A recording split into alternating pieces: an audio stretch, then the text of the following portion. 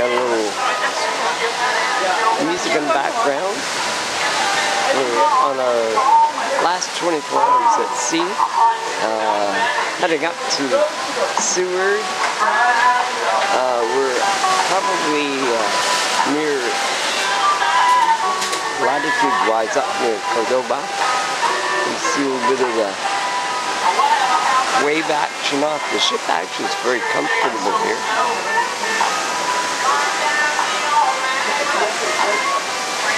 We're doing about 12 knots.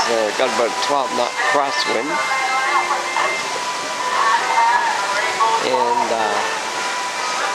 this is all straight out there, wide open Pacific Ocean. We're on the port side of the Statendam.